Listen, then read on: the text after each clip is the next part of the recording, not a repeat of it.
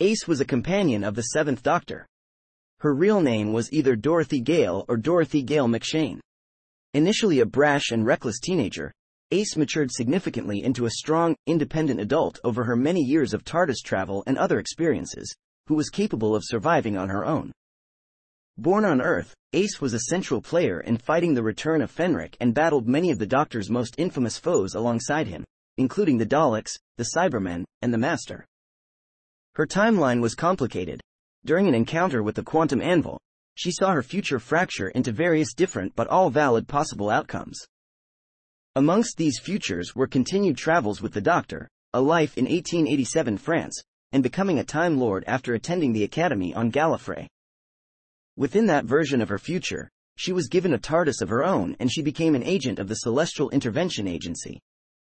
Eventually, due partially to the erupting Time War, Ace had her memory erased by Irving Braxiatel, who also further meddled with her personal history. She was returned to Earth, where she set up a charity, a charitable Earth, dedicated to helping orphans.